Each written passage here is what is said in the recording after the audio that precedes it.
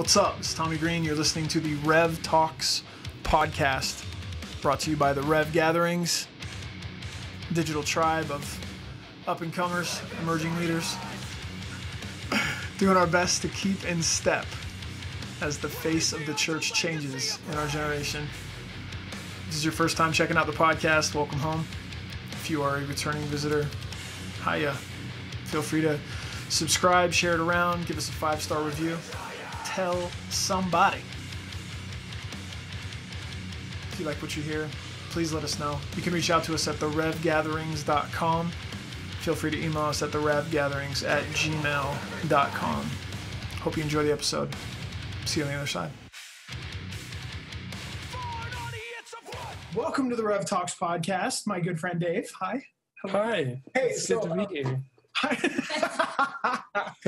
We just made you look at our dog, and that Chrissy Green is just jamming.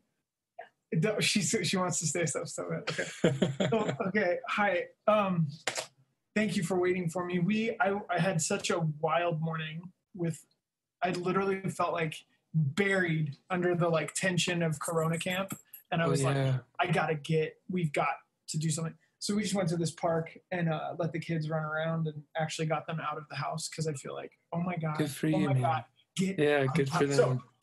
Okay, well, welcome. Okay, so for those of the people that don't know you yet, can you please tell everyone sort of who you are and where you are and what you do with yourself? Sure. Come on, bro. Well, my name's Dave Wilton. I live in Colorado with my wife, Allie, and our 3 kiddos. And, since I was fairly young, I knew music was going to be like it for me. And so I do a lot of things in music. I'm in 2 different bands, one band being Loud Harp with my great friend, Asher Safink. Come on! Yeah, and then my own project's called Boy and His Kite, and besides that, I have kind of dedicated much of my adulthood to learn how to make records for people and run a recording studio, and cultivate sound and in some sense kind of like pastor songs with artists because some of them need wrangling and they're wild. And so anyways, that's what I do. I spend my day working with songs and artists and sound. So awesome. Okay, so what all do you play? Well, a lot of things not so great. I started as a drummer. And then the best of us do. I know. Yeah. And then it kind of got to the point where I was like, I knew I had melody in me, and banging things was really fun, but I just wanted to do more. So my dad played guitar growing up. He had this rad old Gibson 12-string, and I would sneak in when he didn't know and strum it and be like, you're my future. So then I started learning guitar and weathered all the painful calluses on my fingers. Yes. And then as early as I remember, we had a piano in the house. And so my mom had me learn piano, which is great. How old were you when you started? I was young enough where I couldn't say no. I didn't really enjoy it, if I'm honest. My teachers were rather strict, and I was a little bit too free-spirited. Yeah. Practice to me was like, are you kidding? I have to do something someone else wrote? Why? Yeah. But I learned some cool things and loved the sound of piano. And anyway, so piano and drums were my first instrument, and then guitar. And my brother, Dan, I'm a twin, which is the best. And so he played bass and I played guitar, and we just grew up playing in bands. And so I learned how to play bass out of necessity when I didn't live near my brother. Mm-hmm. I've tried to learn lots of instruments, but most of the basic rock band instruments I know how to play. cool. That Rada Green, like my little boy, Uh-huh. I think he wants to play guitar, but I don't think he's a performer. I think he's Yeah. like, I think he's going to be like, I think his head's like math, science. So I think he's like, I think he could just be like a player. And then Yeah. that Piper, Uh-huh. she's a singer. She just sings her butt off. But Yeah. we have a piano that Chrissy's mom gave us, and I constantly go like, I think they should just probably learn piano just out of basic necessity. And then Piper flirts sometimes with like, I want to play flute, and I'm like, well, you look like a little woodwind player, so you should probably. Totally. But that's super cool, man. Okay, so then, well, I had a couple of things I was thinking about. Yeah. Okay, so A Boy and His Kite, you just released a new record. How long did you work on it? And take just a second and let people know about that, the newest project, the newest The Boy and His Kite project. Yeah, I worked about a year on it. And it was, oh man, it was so good, really healing journey for me. The new record is mostly my process of healing and self, my own personal therapy sessions with God about a journey that my wife, our family went through when she had breast cancer. And we're so rejoicing and glad that she's cancer-free and all that stuff. But come on. Yeah, man. I just came across this beautiful quote today, man. I took a screenshot. Didn't know why. Now I do. I don't know who this is. Dario Robleto on Being just posted this today. And he said, if you could put on the table everything anyone's ever made in a moment of loss, it would tell as beautiful a history of aesthetics and creativity as the proper art history that we all know. And I was like, oh man, that's so true. When people encounter suffering and loss and hardship, the human spirit can't help itself but express hope in the midst of uncertainty and hardship, And that's, to me, where some of the most beautiful things have come from. And so for me, I tried to participate in, what he's saying. I tried to participate in that, and I'm really happy with what I made, and I hope it blesses lots of people. It already has for us, I know for sure. I think that the first song that I just fell in love with, I listened to it over and over again. I was so appreciative of, I think I love the bass line a lot, but so I'm just going to ask you just because I hadn't even thought about it, but I'm going to now. So Talk About Time. Yeah. What was that about? It's like my favorite. So cool. I have it on repeat. It's probably going to be on my, when you do your Spotify list of like songs. Yeah. It's going to be on there because that's what time, it's all we have time. Yeah. Just the way that you looked at it, I so appreciate it. But yeah, talk about that song a little bit just for my own benefit. Totally. Well, yeah, man, when we face those moments in life that are not welcome, but they force us to have an accounting session with our lives and with the time we have here. And I've been thinking through it for a long time. I've been wanting to write a song about time for the last 4 or 5 years. Ever since I started having kids, I felt like I had a different relationship with time. And every month when you have kids, there's something, like a month. I never felt a month like that before. And days feel different with kids. That's true. So yeah, I knew it was in me. I had a bunch of weird ideas, but just one night I came up to my studio. It was the first time I allowed myself to come up to the studio post Allie's surgeries and her recovery. I had not a ton in my tank, because I was trying to just empty myself, loving and caring for Allie and our kids. And I just felt something. when people write songs, some people hear it in their head and all that stuff. But for me, I'm like, I look at an instrument and it's like, pick me up, you know. It's a really weird, like I have this in all my instruments. I feel like I really have a friendship with them because they help me discover things, you know. So I looked at my SG and I was like, my hands started getting warm and I was like, whoa, okay. So I grabbed my electric guitar and that bass part came out. I'd never played anything like that before. It never ended. It revolved, but it never landed on a chord, you know? Yeah. And I was like, I've never done that before. And it just, honestly, it happened really spontaneously. And I had this moment where it was just a beautiful moment of self-expression.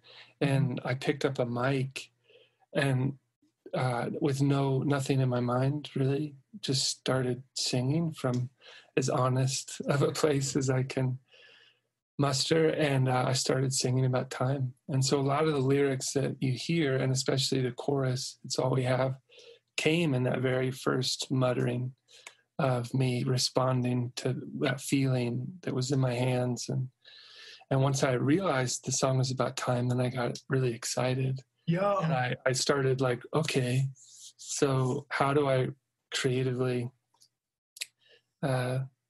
express this? And so, yeah, so I'm really pleased with the song. I love the poetry of it. I think I was able to express my own relationship with time and my own desire to make the most of it, to not run from it, to meet it, you know? So yeah. So dope. I do think it's really interesting. It doesn't sound like a lot of the other stuff that you've done to me. Yeah. When I heard it, I was like, well, this is different. And then, but it was so, there was a lot of peace on it for me, but it also it was like the right notes. And I love the way that you talk about, like, it doesn't resolve where you think it, I like the steps. I just like the way that I'm like, oh, that sounds so good. Okay. Well, that's really awesome. That makes me really excited to pick your brain about it. And then, that's wild. So I'm trying to figure this out because in my mind, I just think what you and Asher have contributed, kind of what we talked about it a while ago. I think it was a couple months ago when I called you. I was just like, listen, I'm not, here's a better preface. I just had a conversation with my friend.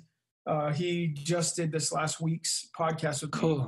It's a pastor from Chicago. And he was talking about the journey that a lot of people are on in this kind of what their faith is being renovated, or, you know, and he said, it's not something you like volunteer for. You don't just jump into like, oh, this is the new cool thing to do. It sort of happens to you. Mm-hmm. And for me, I think I've been clinging to a first love kind of relationship with Jesus by the skin of my teeth. And in a lot of ways, there is a lot of that stuff that's happening to me because of all of the death that we've gone through. I think there's a lot of shallow answers. There's a lot of kind of false prophecy. There's just a lot of stuff that I've realized I've taken on in my journey. Right. So and so in talking with you a couple months ago, I remember saying, like, who do you listen to for worship? Because they're not putting out a record. They're like, they actually are carrying something. And so I'm saying all that to say, what you and Asher have contributed to our community, I know, is like so much life. Like there's so much beauty and there's a sincerity and there's a substance to it. And that's like that. I know that you've had that impact on the fan base of Loud Harp, like its own unique little universe. Yeah. There's a tribe of people that are like, they sing my song. And so like, that's real. Talk a little bit about forming Loud Harp with Asher. Kind of what was that? Because I'd love to circle around to this, to the degree that we can, this kind of amazing origin story of how you really were able to write your own music in the midst of producing other people's, the relationship you had with Loud Harp and its first records. But just catch everybody up on Loud Harp, because if you don't, before you go there, if for anyone that's listening, if you don't know, Loud Harp is probably one of the like top maybe 3 or 4 things I will listen to in the worship space because of the depth on the records. So Dave and our dear friend Asher are an amazing group called Loud Harp. Please buy all of their stuff, buy records, buy things, sell their records for them and send them money. Like, just support them however you can. Anyway, so talk a little bit about what was Loud Harp? How did it start? What was going on for you? Yeah. Well, it's a fun story. I think to preface it, it's really, for me, and Asher may have a slightly different take of it, so you should have him on the podcast and ask him too. But for me, it's a story of friendship, learning to become a friend with God, learning to become a friend with Asher, learning to also, sound strange, but be a friend to myself. So Loud Harp I heard Asher sing for the first time in my, like, I don't know how to articulate how I felt when I heard him sing, but I was like, there's no one that sings like him. That's true. And I felt so much of his yearning and so much of his, who he is. I felt, he was so, the dude is a gift from God to the world. And when he sings, he shares it, so, and he's doing a bunch of other amazing things too. And I think everything he does is great, but there is something crazy powerful when he sings. So I heard that and I kept being like, dude, maybe you should make a record. And he's like, I did that once and it wasn't, and I could tell he was wounded, So I pushed on him a bit and found out that somebody who had kind of this sense of, quote unquote, spiritual authority, or a older brother or father, someone who basically had too much weight, told Asher that his voice wasn't good. What? And that his calling was just like not to be, basically just full on said things that it hurt me, and I wept because I knew the guy that said it. And I was like, that's bullshit. Yeah. And so I called the guy and said, hey, you said this to Asher and it's wrong. Can you please come and apologize and ask, and I basically forced a meeting, and then the guy came and totally repented and said, I'm so sorry. And it freed Asher, No. He was still wounded, obviously. You don't recover that quickly over stuff like that, especially when it's like one of your heroes, Christian celebrity heroes. Sure. And, so anyways, that began kind of our friendship, because I said, like, no, that's total BS. Yeah. And you're believing something that isn't true. Yeah.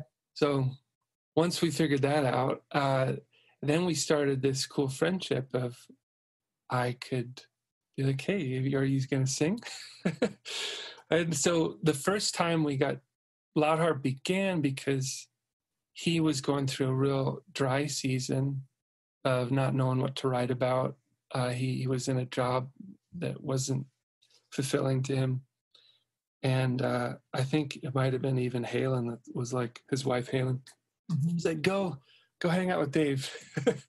And not that I had any answers. I just wanted to be his friend, And so he came from Utah, and we were going to write for his new Seafinch record. His first Seafinch record's great, and I helped produce that as well. But anyways, we sat down to write, and we just got totally that God just came to visit us, and we didn't have any say in it. We both were trying to write like these heartfelt indie emo songs from Asher's heart, and for whatever reason, there was a Bible in the room, and we kept opening the Psalms and getting wrecked by God, and so the first Loud Harp record was written over 2 nights. Oh, wow.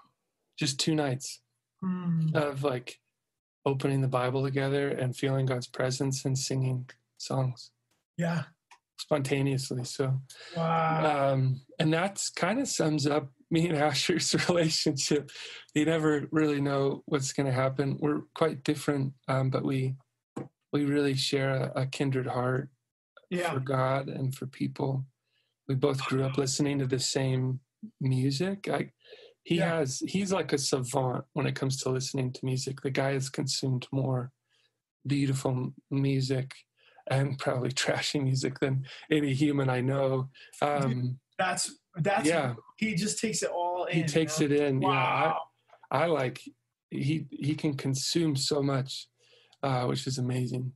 And so he would send me these records and they'd really touch me. And then I'd have these sounds that I was inspired by that he sent me. So he and I just started making music. I mean, this will be funny, but I didn't even own a reverb pedal before the first Loud Harp record. Wild. Like, shut up. Like the first Loud Harp record was like 1 reverb pedal and a delay, like my first Memory Man delay pedal. That was me just exploring new sounds, Yeah. I wasn't trying to be shoegaze. I was like, oh, cool, a new toy. And so our friendship, man, it's like, I'll turn it off. Our friendship has always been about wanting the best for each other and then trying to be healed, trying to be like actually touched by God and really vulnerable and wounded places of our hearts. And when we get together, we just can't help it. But I would say I've cried around Asher more than any other human. And that's a really good sign of friendship and trust. It's also for me a really good sign that God's present, because I can, I love being in worship things, but like when I feel God's presence, I cry. Yeah. I don't know what else to do. Yeah. So I don't get all fiery. I get all like weepy and like, I love you too. I get real sweet. And so awesome.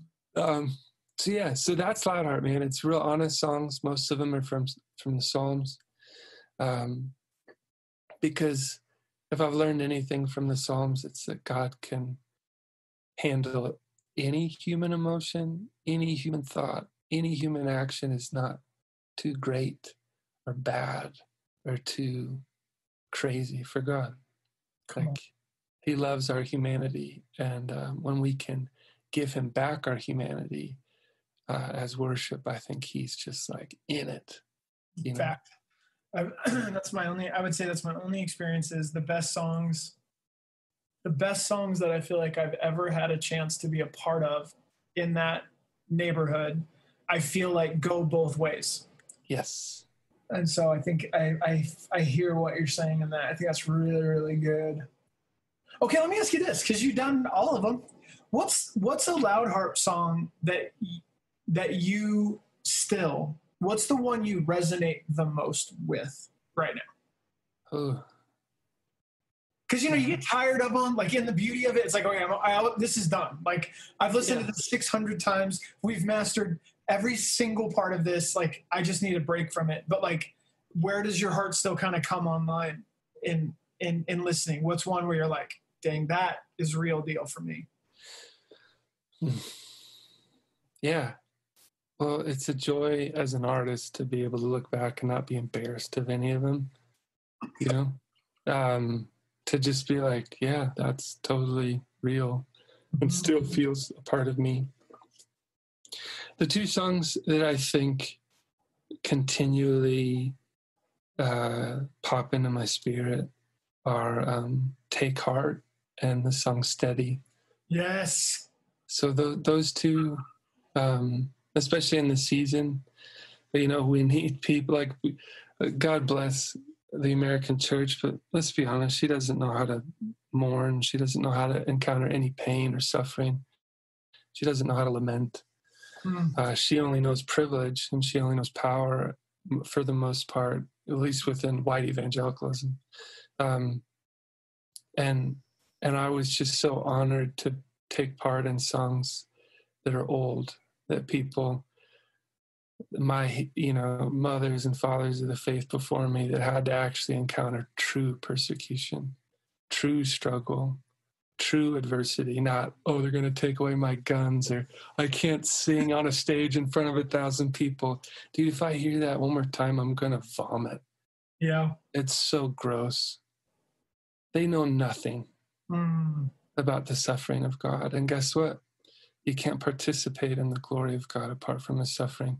Come on. So those two songs to me have endured because the bride's been suffering, man. Yeah. And I'm grateful to be a part of those old songs of lament, and understanding that God that actually suffers with us. He's healer. He's great, the great physician. He's all those things. But more than that, he's abiding love. He's just with us in the midst of it. So I'm really proud of those two songs. So epic. Well, tell me a little bit about, talk a little bit about the miracle that is A Boy and His Kite and your first project. Because I don't know if people actually know. I mean, you've got fans, you got people that would know, but like within kind of the hardcore scene, or like people that would be listening to this within our community, I don't know if they know the origin story. And it's so wild. So I just it's super wild. Yeah, I talk about that a little bit and go into it, because I just think it'll kind of blow people's minds. Yeah. Okay. So it'd been years. I'd almost worked in music a full decade, helping people, just learning a craft, you know, as we all do. And so many of my friends and artists, they'd be like, play me a song, you know, and I'd be like, oh, you know, and I'd occasionally play them one of my songs, and they were all so supportive and so encouraging and wanted me to make my own music. Yeah. And so I took that to heart, but it wasn't until a rather mystical encounter with God where I felt like commissioned to make something. Like, not just like, oh, I'm going to make a record. It's a great idea. Or I think I need money, so let's do this. It was like a for real encounter with the divine, where in the most peaceful and loving and yet intense way, he gifted me, you know, the greatest, like a dream I've had since I was a boy, was to make my own music. And I'd kind of laid that down to help people. Wow. So that happens. And as a result, you know, I'm like, I'm going to do it. And so we set aside 3 weeks, and that first week was that first Loud Harp record. We recorded it. Yeah. And then the second 2 weeks, I recorded my own music, Boy and His Kite. Asher was there for a few days of the session. Like, it was like a friends and family affair, you know? Yeah. And so I write these songs, and most of them are spontaneous. I wasn't trying to like be hip or cool or whatever. And I write this one song called Cover Your Tracks, and it happened so fast. I wrote it in like 5 minutes.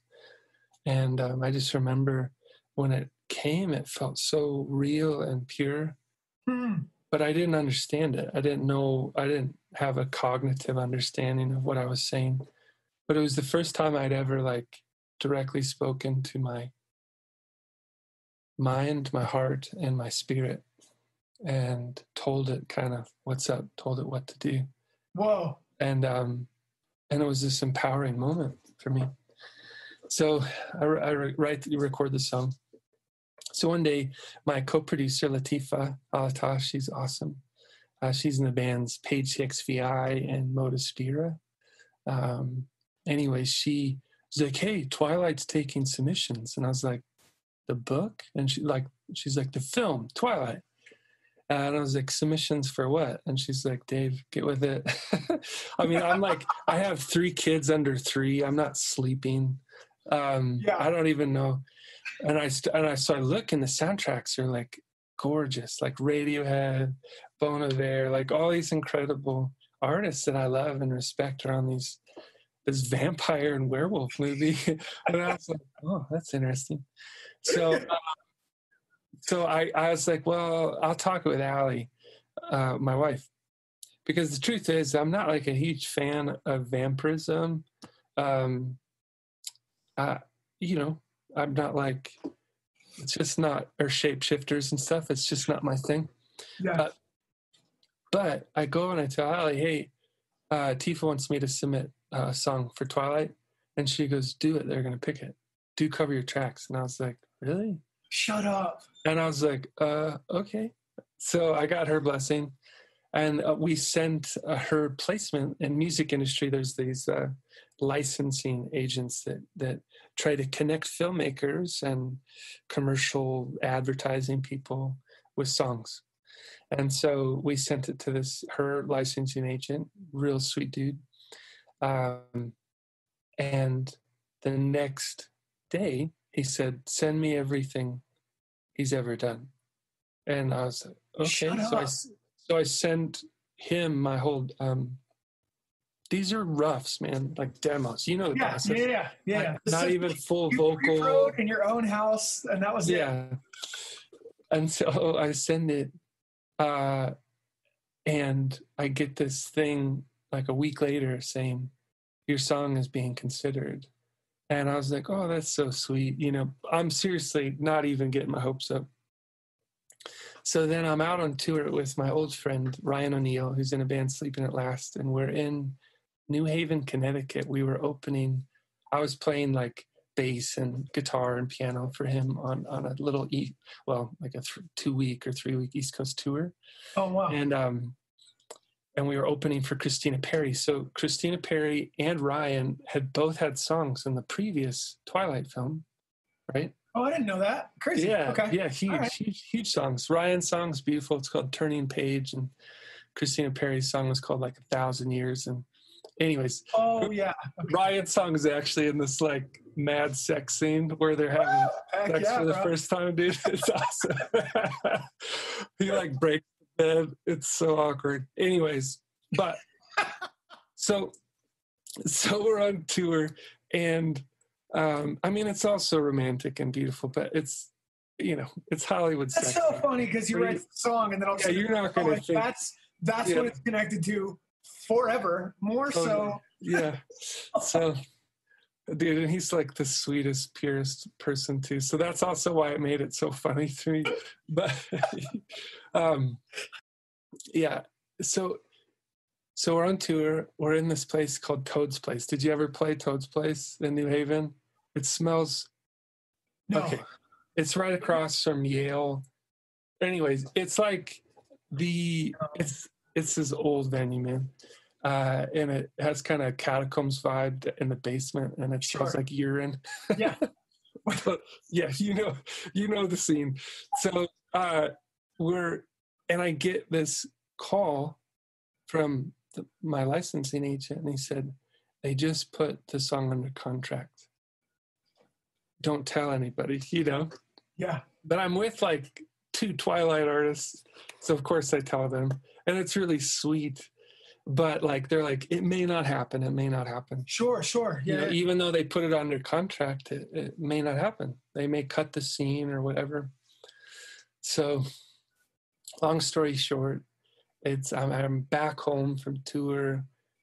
We had just moved into a new home. I remember it being a Thursday, and I get this call, and they're announcing the soundtrack tomorrow, and he's like, "You have no website, you have no social media. Get your shit together, man." I was like, "Oh, okay." And so so the next day I'm nobody, and I get put on this. I'm on a soundtrack with freaking Green Day and Feist. Yeah. And all these other beautiful artists, you know. And I'm just some guy in Colorado that's trying to remain sane with 3 small children and help my artist friends. And that just was such a blessing, man. That took me from instantly, my very first thing I ever recorded and released went to number 3 on Billboard. That's ridiculous, you know? So super blessed, man. It's a miracle story. I didn't deserve it, but I'm so grateful for it. And I've tried to be a good steward of all the monies that came in, all of the opportunities that came in. Allie and I really tried to be generous with it. And we're just grateful for. I love Twilight. I love Twilight fans, and they honestly were an immensely supportive community, and still are. That's wild, man. When you say that, what do you mean? I mean, Twilight fans, they resonated so deeply with these books and these stories and these characters, and they became sources of hope, and it became a story of like overcoming and a story of taking if vampires and werewolves can have love and overcome evil, any of us can. And like I said, I'm still not huge like into that like per se lifestyle. If people choose to give themselves over to some of that stuff, I don't think that's life. I'm not a fan of that. Yeah. However, the story and the community around Twilight, I think, was really special. That's so wild, man. What was the most surreal moment connected to that experience? Most surreal moment is they flew me out to LA for the premiere. Dude, I'm like a slightly, you know, I'm pretty introverted and a homebody. And I've always been a reluctant singer and frontman.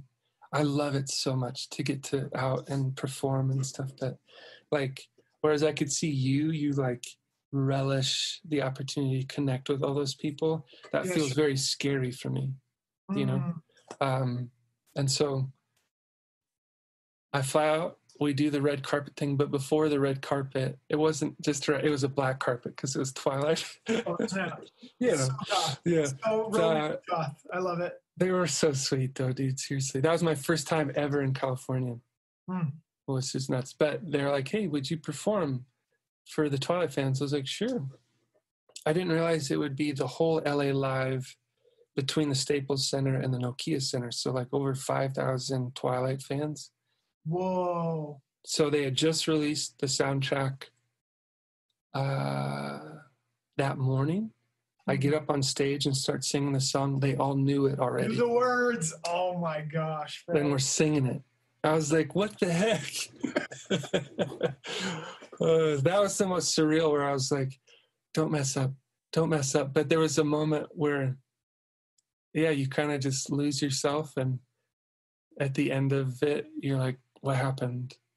Yeah. But everyone was so kind. All the fans were so kind. Wow. Holy smokes, man. That's wild. That's wild. Super crazy. Well, let me do this then, I guess, because that's kind of fun to think through. Is like, I think in talking a little bit about like the maybe praise, worship, performance, professional, right? Like professional recording Christian artists. Yeah.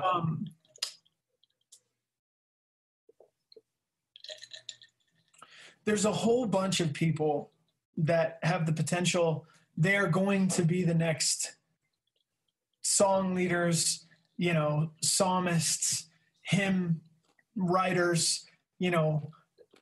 Tell me a little bit about what you think should stay and what could go in the Christian music sort of industry or world that you've experienced. Because I know you produce people, you work with artists, and there's a lot of people on the outside looking in that just so need praise and worship they can connect with.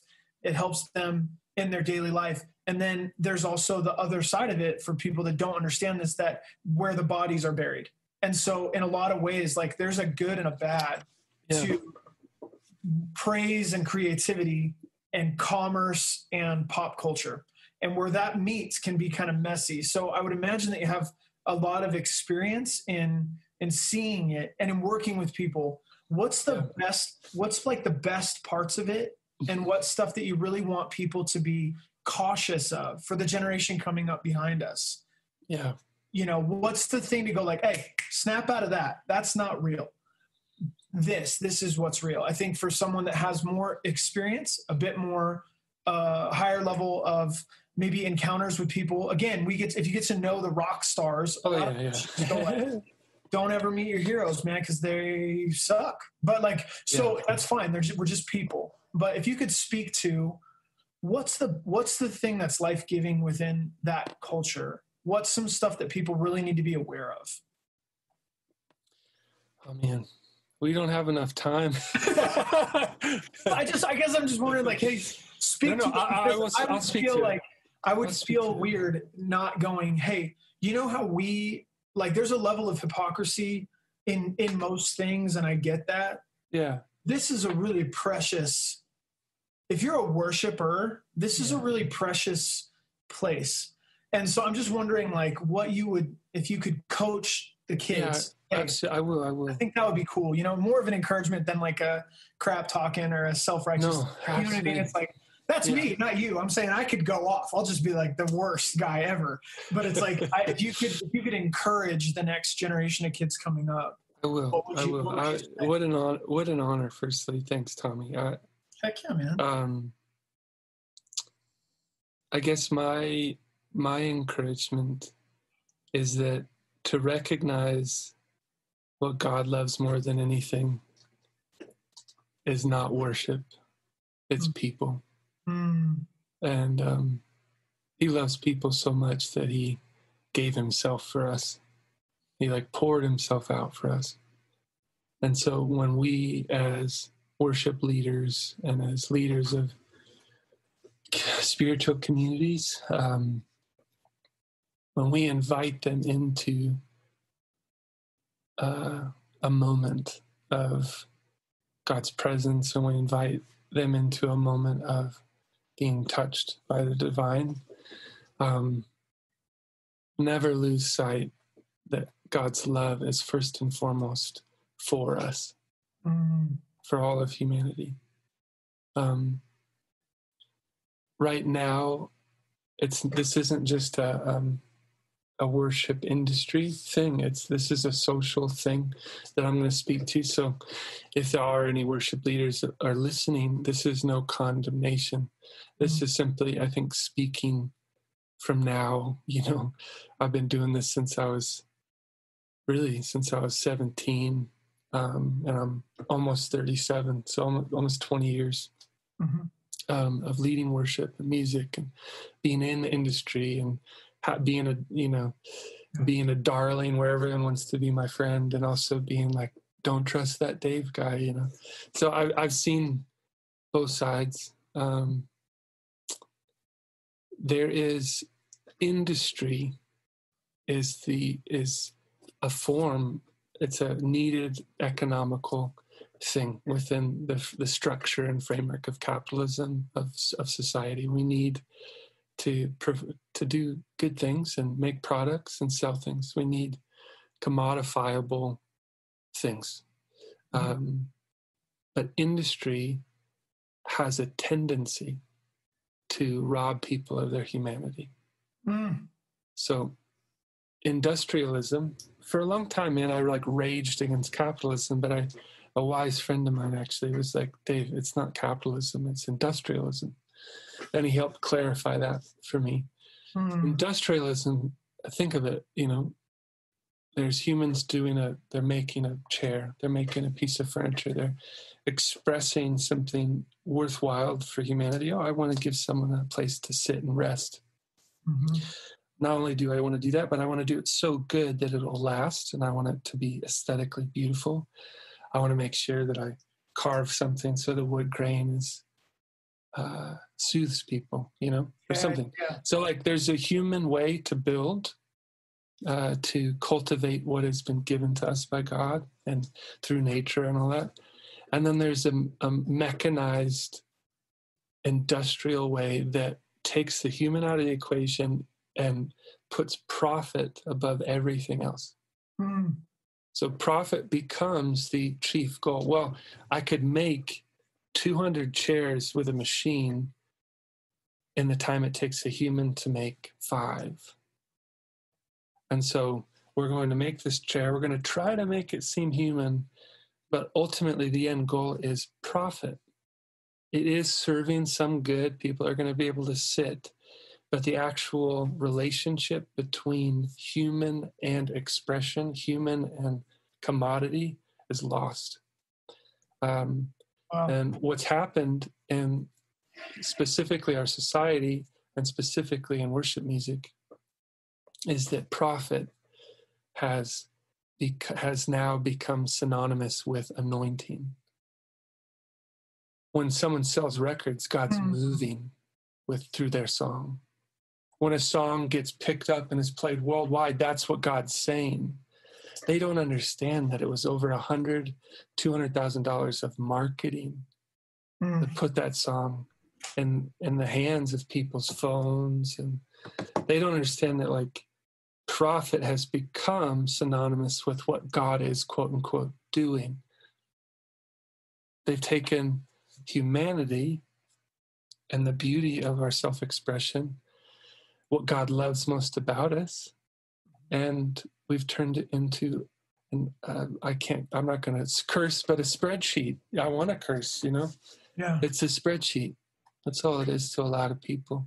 So these labels and the worship industry is selling lots of records right now. People are gaining followers.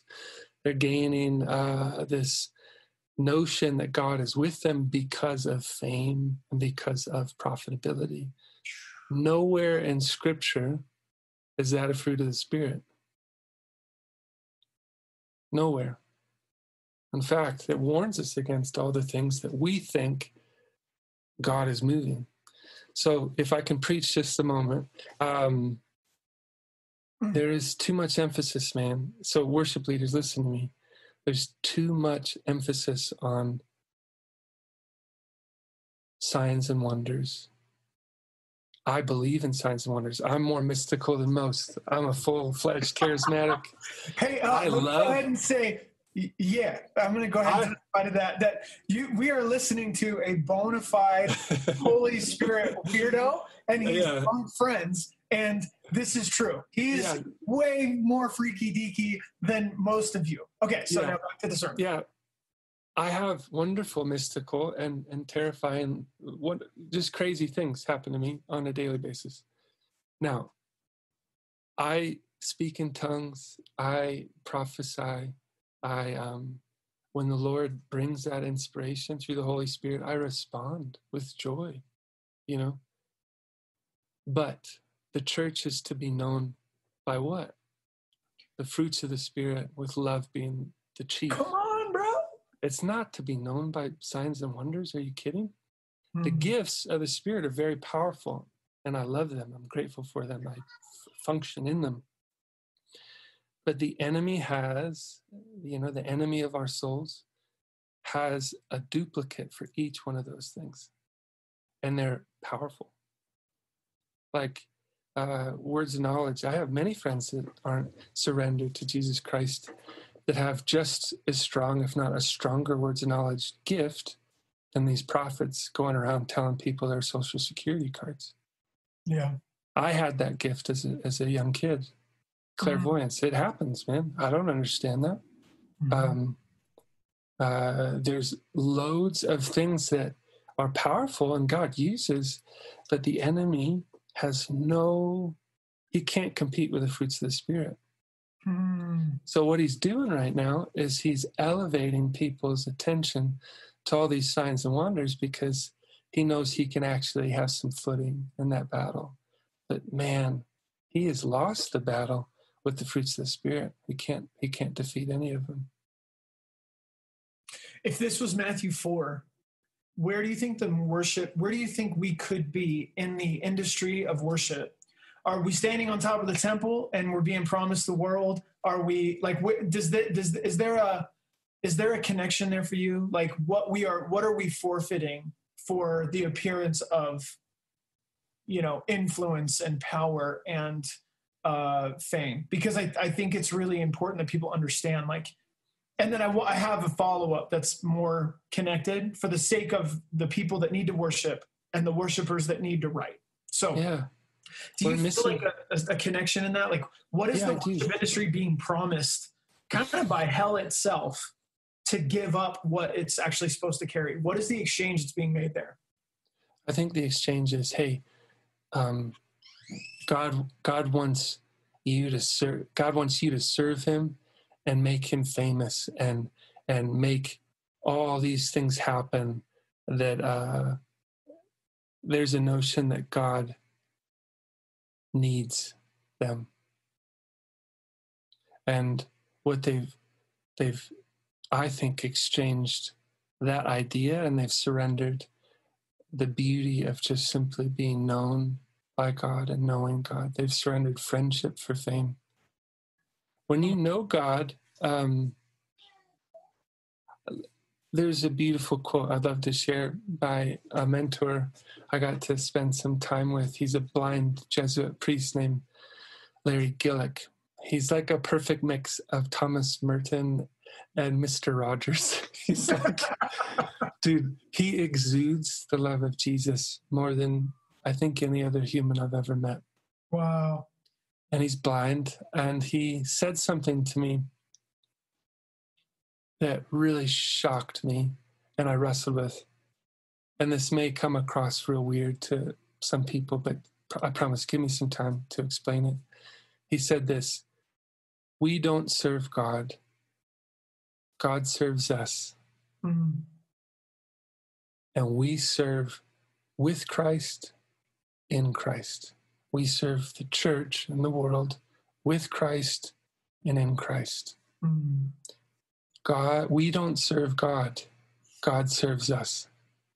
That statement, dude, just shook me to my core, because my whole life I felt this empowerment of like, I'm going to do good things and I'm going to make God proud and all, like, yeah. But the actual posture of someone who knows God is actually just hands open, receiving his love, and then giving what we receive from him to the world that desperately needs it.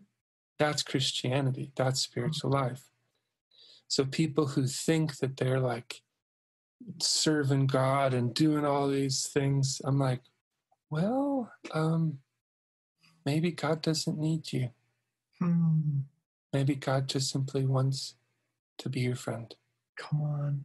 It's friendship for fame. Yeah. And then the idea that somehow God needs us to do, as opposed to there's an enjoyment in the community of God, in God's own identity. Just there's such joy. But the idea, like, we're forfeiting the joy of just being together. Yes. With the lofty aspiration of somehow helping him fulfill something. Mm-hmm. I think about my stepdad, Don. He went to a conference a long time ago. This is one of the things that stuck out to me, because he was very much like, he's a straight shooter, man. He's just like, he's a good man, and he does his best, and he just works really hard to do the right thing. Like, he's a good dude. And he told me he was at this conference once. This is right after I got saved. Yeah. And I remember he told me, he had this hero that was this pastor, and is this dude that's doing a conference, and him and my mom are in the audience, and he says, who here knows, what they want to do or who they want to be, in God or whatever. And Don raised his hand, and the guy called on him, and Don stood up and said, I want to be a faithful servant of the Lord. And the guy said, young man, you better be careful. And my stepdad was just like frozen, like, what? And the dude's wife is sitting on the stage, and she goes, please explain what you mean, dear. And he's like, yeah, a servant can work his whole life, but he doesn't have to love. Mm-hmm. And it was like this, like, without love, it's nothing. thing. So the idea of like, wow, like, so in your mind, so I'm saying this for people that, dude, there are people that if you don't, it's not that you want to be a songwriter. It's not that you want to praise. It's that if you don't, you die. Like, it is real. So if we could speak encouragement to the community of people that are trying to write what's real for them, and it'll never be popular. Yeah. And the community of people that don't know if it's okay for them to like the stuff that's not popular. Yeah. How do we bridge the gap and say to people, hey, if someone sings your song and no one else knows who they are, sing out with them, because what it creates is your like Twilight moment. You know what I mean? Like, we have the opportunity to give that to one another. Like, no one will know your favorite worship song, but the dude that wrote it and you, and that is beautiful. It's so beautiful. You say to like there's a whole lot of songwriters and they don't need to focus on fame. What do they need to focus on? Yeah. So, I mean, it's so, anyone who has the courage to write a song, God bless you. Come on. Because what I think a song is, as our buddy, you know Ray Hughes. I do. Shout out Ray Hughes. Yeah, man. Get well soon. Yes. Praying for you. Come on. Like a song isn't, he calls it an impassioned speech. But I think if I could riff on that a little bit, it's actually having the courage to say who you are and to proclaim who God is in you, and not necessarily with certainty, like, or with some but with honesty and vulnerability. And so a song, if someone has enough courage to actually open up themselves and say, this is how I feel, this is what I'm thinking, this is what I've journeyed through, they're sharing their story, man, God bless you. And I think God will bless that courage, and I'll bless that faithfulness. And that's going to free people to find also themselves and find God in that. So my other encouragement to that is that, we all need to make a living. I'm not opposed to people making a living writing songs, even Christian songs. But what I am opposed to, because I'm an artist and I'm also fairly punk rock, is when we lose our unique expression, when our sound gets mechanized and thrown into, it becomes a machine in the industrialism of a market. It loses all of its potency. Come on. It loses its humanity. So my encouragement would be to always write from a very real and vulnerable place. If you're joyful, write a joyful song. If you're sad, write a sad song. And may the Lord meet you in both of those places. Yeah. Because that's the point of it. That's why we do it. Yeah.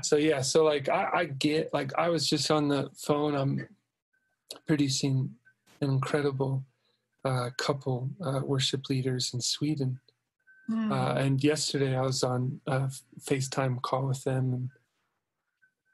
And there's no paid worship leaders in Sweden. Yeah. Yeah. None. Yeah. None. That culture's like, why would we pay you to do that? Why would we pay you to do that? Yeah. Totally. And now they look at the States and they're like, it's amazing. People get paid to do that. And they're not jealous of it. They're not angry. They're just like, that's amazing. But I looked at them and I said, you're amazing. Come on. You lead multiple worship sessions every week with not a thought of any money. Come on. Just relationship. Yep. That's beautiful to me. Yep. Right? My wife can attest this. I'm not BSing. Like, I would do what I do with or without money. Yeah. Because it's who I am. It's what I love. I feel a sense of more than joy. It's like, it's who I am. I will always do some version of this, because this is why I feel like I exist. And so when people can do something as beautiful and as sincere as worshiping God apart from commodifiability, I'm into it. I think it's so cool. But I'm also not opposed to people making money. I think a worker is worth his wages, and the arts are valuable, man. Come on. That's true. And Christian art is very valuable. So I just think it comes down to, I'm not going to judge anybody's heart, that motives, that's above my pay grade. That's totally up to the Lord. But caution yourself against fame. Always pursue friendship. And if you're writing a song for money, maybe don't sing it in church. Come on, dude. It's like, if you're gonna sell it, that's cool. Just you be real careful. You don't peddle him, because that's not a joke at all. Right. Man, that makes a ton of sense. That's really good. Thank you, Dave. Dang, man.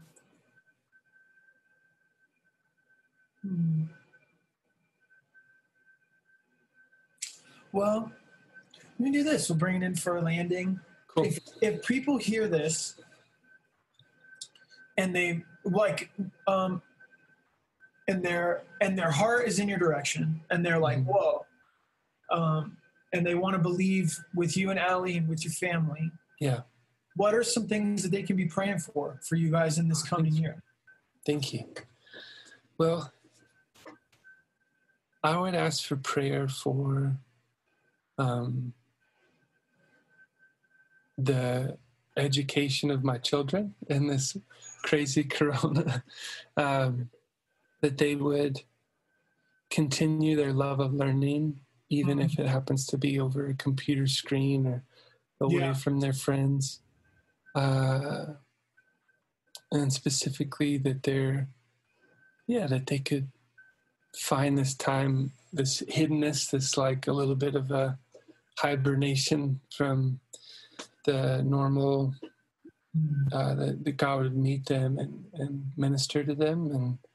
And for me as well, and for Allie, for continued healing over Allie and all of our family. And then specifically, I'd love a lot of if you want to get hot and heavy with the Lord, be praying for artists like myself who, and more than like myself, like touring, hardworking artists that just lost 80% of their income because every venue is shut down and may not be able to recover. Pray that God gives them imaginative thoughts of how to use their unique creative self-expression to bless the world in this time, and that God would be, that humanity would be generous to them. God's generous to them. He gives them everything they need, but we need to be generous to artists right now, because they're doing the best they can. They're trying to make records. They're doing odd jobs here and there. You know what I mean? It's difficult. So just pray for opportunities and generosity to just flood artists' lives and their families' lives, and even those artists that I get a chance to work with. I don't take lightly that I get paid to help them, and so if they're going to take a risk to hire me to help them make something beautiful that the world can listen to, I want them to be taken care for. That's super cool. Well, who are some of the people? Well, let me pray first. Sorry, let me pray first for you, and then I will ask this. Thank you.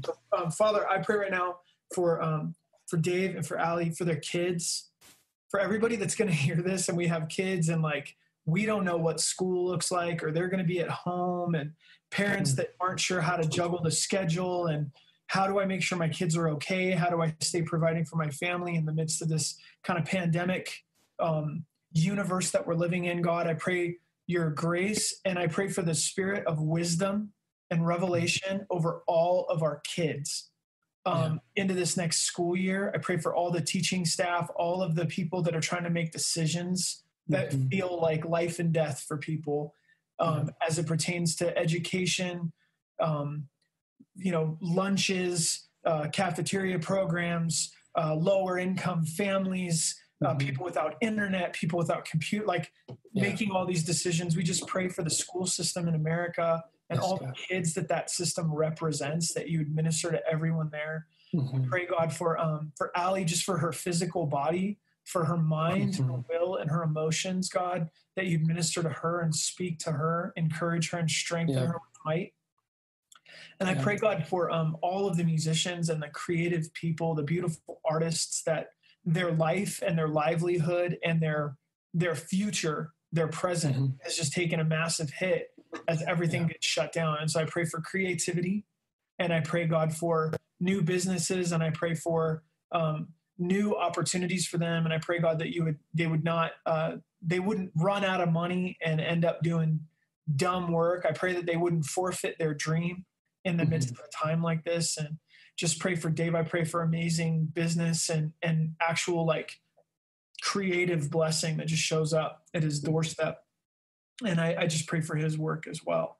And so, God, thank you for the generation of people they're after you, and they want to connect with your heart, and they're brave enough to sing their song. I just pray for them right now. And I just pray for the next wave of worship leaders, singer-songwriters, dancers, poets, prophets, all of them. God, I pray that you would steer them away from losing their humanity, for forfeiting their sound. God, we say, would you please protect them from the industry that would steal their humanity and steal their expression, God. Friendship over fame and profit, God. Relationship over all these other things, in Jesus' name. Yes. Amen. All right. Well, bro, so how about this? Who are some people? Let's say there's some people that are like, I don't like music. Yeah. Not when Christians make it. Anyways, I'm just joking. But who are some people that you'd put on? You're like, hey, everyone that's ever going to hear this, I need you to listen to, my friends. Bop, bop, bop. Do some worshipy, praiser, artist. Drop some names. Do some. Right. I want to know who it is that you think, hey, these guys are gifts to give to the world. Everyone should check them out, support them, message them, let them know your favorite song. Who are the people that you would put on right now? Yeah. Oh, man. I'm really blessed to have lots of great friends that I love their music. Some at the top of the list. It's well, I'll try to give several different genres, but dear friends like Zach Winters, he has beautiful music that always seems to be, I'm able to encounter friendship with my family and with God when his music is on. Other great friends, there's a band called Towers. They're from Flagstaff, Arizona, and they write music that I always think is so beautiful and holds tension. Lyrically, it's wonderful songs that are, they're not willing. They're okay pushing up against certain things that a lot of people didn't know that you can push up against, and that God can meet you there. So Towers is really cool. I love my dear friend Jason Upton. He is I think I was explaining to you over the phone that his music is beautiful and wholesome, meaning it's like organic. There's no weird fake chemicals in it. It'll be good. It's like vegetables for your spirit, and so I really encourage people to sit with his music and his lyrics. And I love my buddy Aaron Strumpel, makes beautiful spiritual music. Josh Garrels is a dear friend that I love. And his new one is really great. I was really encouraged by it, man. Especially because he did In the Garden. Such a That's good like, song. I sang that over Chrissy's brother-in-law. His mama was dying, and it popped up. This was like 15 years ago. Yeah. And I sat with her, and I was like, I don't know why, but I just want to sing this song over you. And I sang the song over her, and it was about, you know, he walks with me and talks with me and tells me, and she's just crying. She's like, that was one of my favorites. She had this beautiful rose garden, and it was like a whole thing. When I heard him sing it, I was like, yes, there's one of them. That's so good. Yeah. And he's got a gorgeous voice, like such a beautiful dude. Voice. Yeah, he's legit. He covers one of my songs called "Wash Me Clean" on that record, which is so cool. That's super cool. Anyways, that's a good one, Josh Garrels. That's a good one. And then there's all these other people. So I always encourage people to find music that has no lyrics, because if you can't hear God in the silence, you won't be able to hear him with words. So you gotta start cultivating some hiddenness with God, and some just being together, you know? Yeah. It won't always be hot and heavy, but it'll always be good. And so I try to cultivate a beautiful instrumental library. Some of my favorites are, I love Steve Reich. I love Arvo Parr. I love A Winged Victory for the Solon. I love this band called Deadlight. I love, there's so many beautiful pieces of music that when I play it, it occupies a space that I can just rest in. Yeah. And so I think, let's be honest, we're so inundated with what we should see and what we should read and what we should listen to. So sometimes it's just nice to sit with a piece of art that isn't occupying much space. It's just inviting us into our own thoughts and our own prayers. And I think God loves to occupy that space with us too. So those are some that I really love. This guy Slow Meadow, he's also wonderful, wonderful composer. Dustin O'Halloran, he's amazing. Yeah, a bunch of like minimalism, new classical, simple stuff. I love it. It's awesome. It's awesome. I might have you text me some of them. I'm going to copy them and I'll put them in the show notes. Yeah. And people can see. So just feel like it's just nice.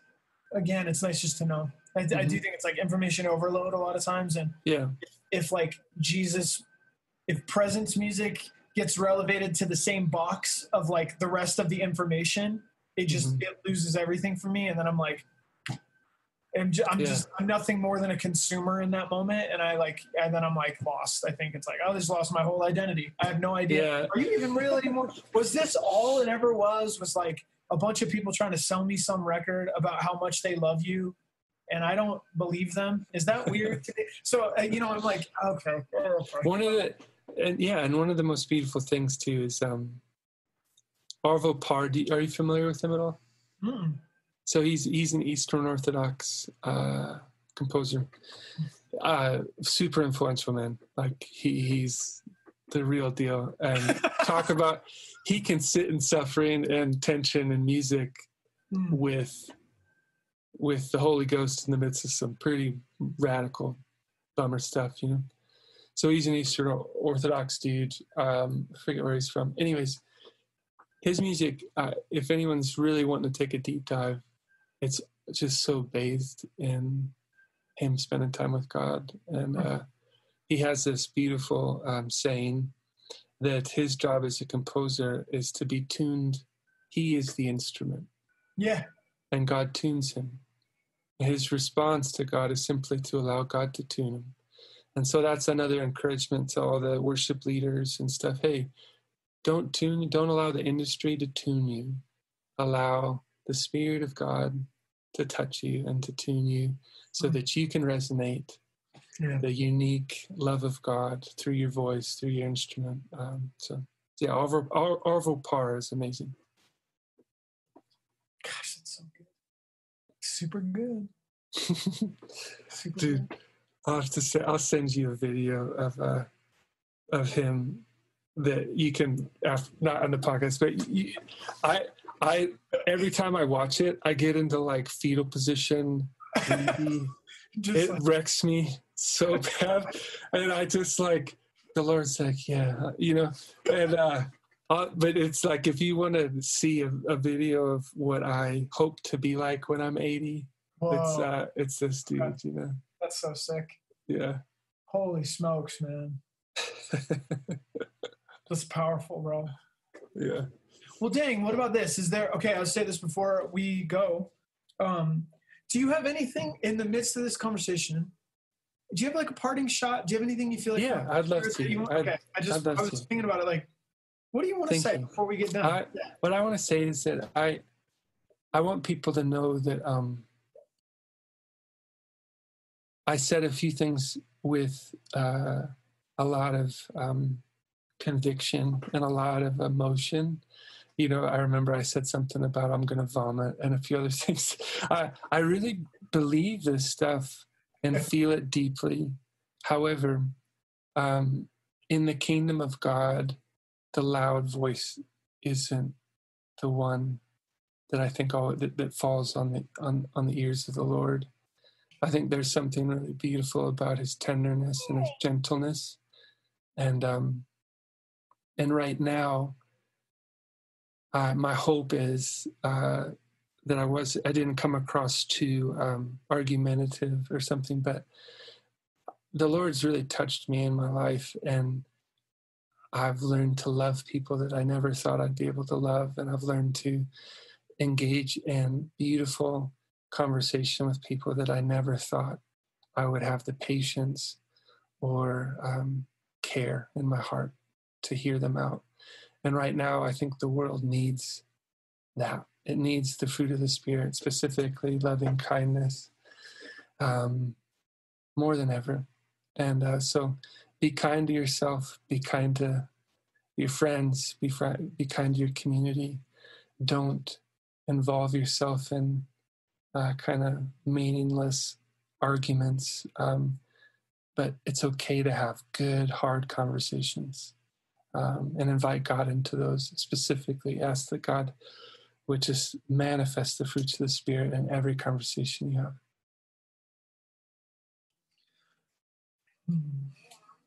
Yeah, I read a tweet the other day that was like by the student. It was the parable of the man. You know, he talks about like how there's a guy at the temple, and one of them is a Pharisee guy or whatever, and he's like, I tithe and I give and blah blah, and I'm so glad I'm not like this dude over here, and you know, I do all the right things, I do the right things for the right reasons, and I show up and I'm blah blah. Then and I used to cry every time I read the parable, just because it's like a heart cry. Yeah. For me, is the other dude. It says that, it might mess me up as I say it.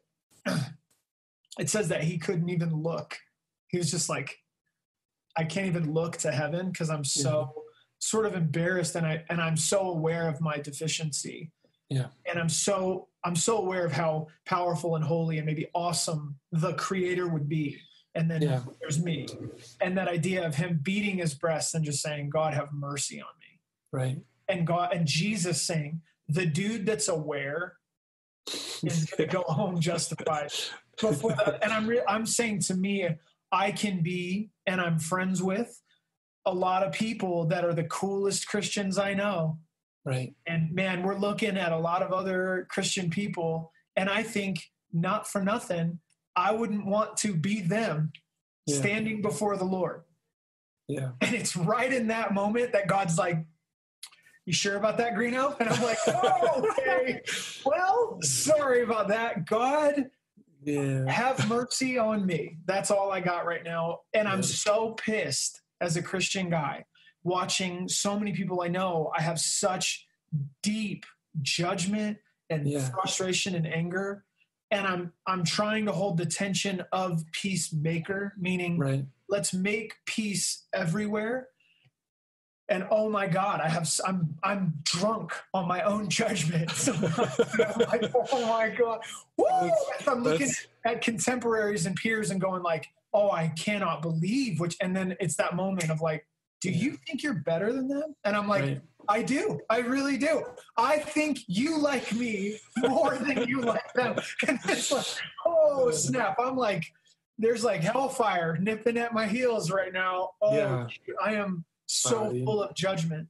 So I like the way that you said that, just to be kind and to have conviction. I don't mind our conviction at all, but I think that's a living parable for a lot of us right now, is when we look at the other side and go, God, I'm so glad I'm not like you. Man, I say it all the time. It's in that moment that Jesus goes, I'm going to go stand with them for a second to block your judgment over them. Like, don't. Yeah, that's I'm so like, true, man. oh, but I want to judge. Oh, I so bad. I'm like, you're like apologizing and you were so kind. And I feel like, oh no, do you need me to because I'll jump in and be like, what he meant to say was, but you're totally right. Like and it's okay to hold the tension of, I love people that I don't agree with.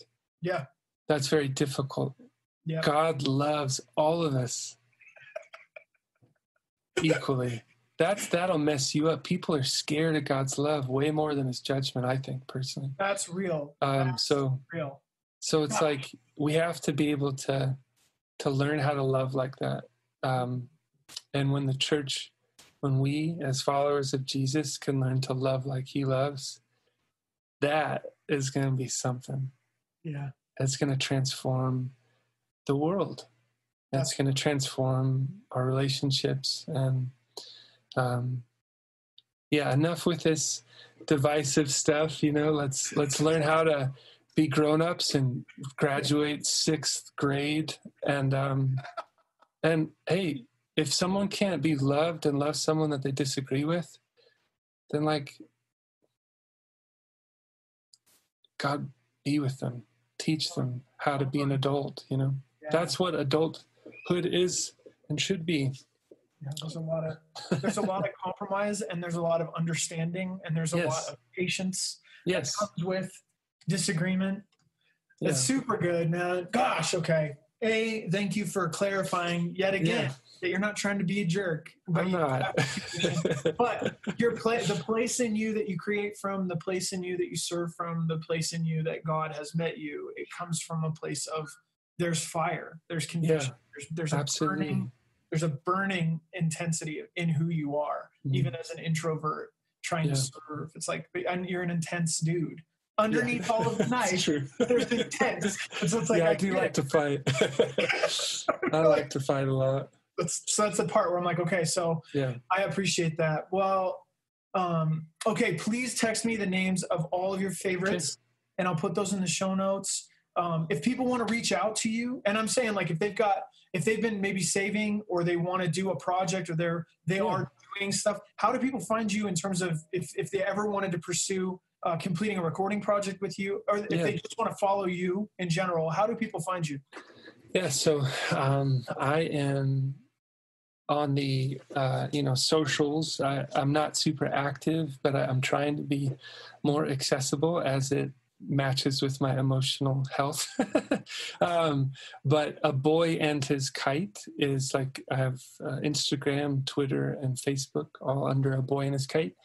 Specifically for my studio work, for my what I'm cultivating here in Colorado for serving artists and trying to help with their projects, it's all via DaveWilton.com, and there's a link you can check out albums I've worked on, I'm working on. You can see the studio.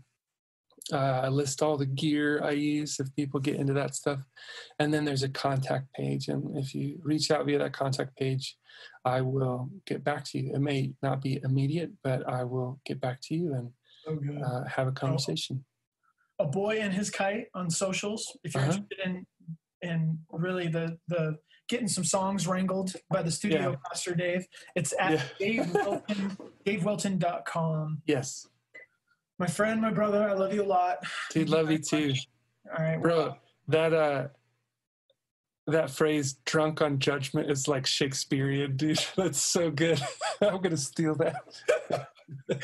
I feel like I literally, I'm saying, I'm amazed at, I can tell where I'm at. I can go from 0 to that in 1.5 tweets, or one of my best friends was like, hey, what do you think of blank And then 19 minutes later, I got done talking and was like, "Oh, sorry, bro. What do you think?" And he's like, "It was about the same. I just didn't have all the language for it." And I was like, "That's good." So I'm aware of how fast I know it comes from a lot of painful emotions like fear and hurt and shame and guilt. But I'm just amazed at how fast I get hit with that. And then just the anger just gets turned up, and then I add volume and eloquence, and it starts going. And I'm like, man, I strung a little line of cuss words together on that one. That was pretty good, dude. Dude, the cadence was just, Shakespeare would be proud, man. I'm a drummer, okay? I started in the back. I was like, yeah, what's up? And then I was like, I can do that. Anyways. All right. Well, I love you a lot. Well, love you too, man. Thanks for having me on the podcast, and love to you and your sweet family. Thanks, man. For those of you guys, thanks for checking it out. theREVgatherings at gmail.com. You can visit us at theREVgatherings.com. See you next time. Hey, you guys. Tommy Green here. Just want to say thank you again for listening to this episode of the Rev Talks podcast. Our hope with each and every episode is that it would encourage you, maybe give you a reason to have a laugh, expand your capacity on the inside to love and empathy, appreciation, hopefully make your world just a little bit bigger, and give you faith, hope for the future. If you like what you heard, again, please share, subscribe, give us a good rating, give us some good feedback. Over all of this, thank you so much for taking us with you in a small part of your day, on the drive, on the run, just as you're going about your day. Thank you so much for sharing some time of your life with us on this podcast. To connect with us, you can email us again at theREVgatherings.com, and we will see you on the next episode. Love you guys. Bye.